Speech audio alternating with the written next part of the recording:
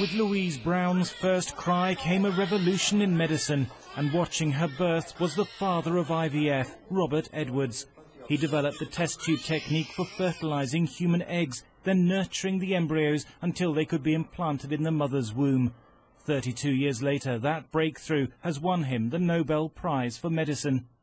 An increasing number of children, now approximately 4 million, have been born thanks to IVF, to the joy of their parents, their grandparents and friends.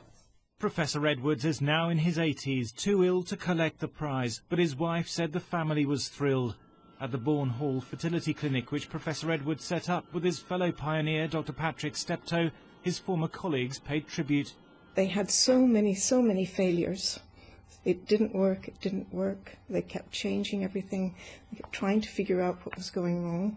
But they never gave up. They persevered with courage of their convictions until finally in 1978 they achieved this spectacular success.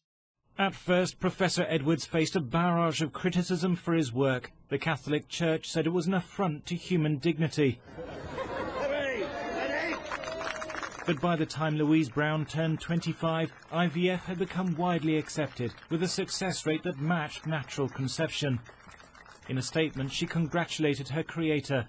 "It's fantastic news. Me and Mum are so glad that one of the pioneers of IVF has been given the recognition he deserves."